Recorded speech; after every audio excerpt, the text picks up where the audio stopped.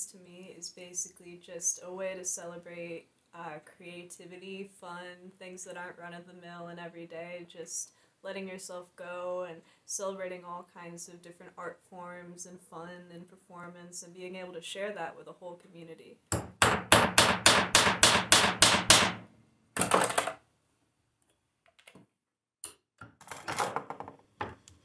It's just fucking not coming off, is it? B, you wanna help?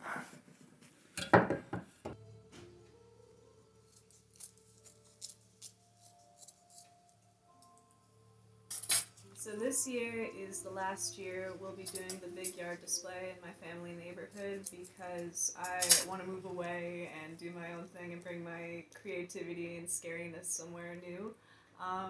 But this last year the community loved it. Everybody just came together and it was a very big, nice, safe celebration because I think a lot of the trick-or-treaters were a bit sad there was no proper trick-or-treating because of COVID.